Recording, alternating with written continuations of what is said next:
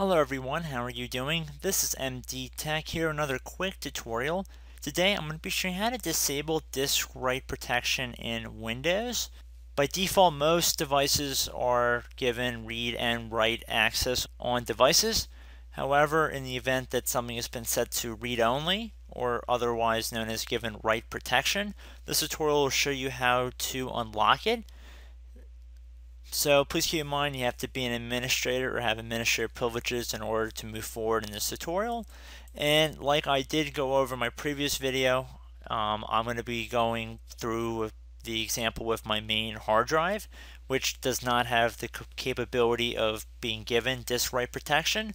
So just keep that in mind, but you'll follow along with the same steps in your tutorial because you will have a drive that needs to be, for lack of a better terms, unlocked. So we're going to start by heading over to the start button and we're going to right click on it. And then I'm going to left click on command prompt admin. Select yes in the user account control window. So at this point what you want to do is type in diskpart, all one word.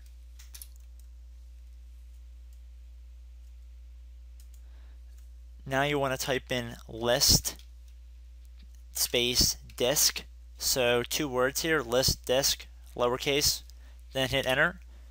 Like I said before, I only have one drive on this computer and that's why it's showing up as disk 0. I don't have a disk 1. So we're going to pretend as though you've selected the disk that you want to disable this protection feature on. So I'm going to type in select disk 0. In your case, it will probably not be 0, but we're just going to hit enter.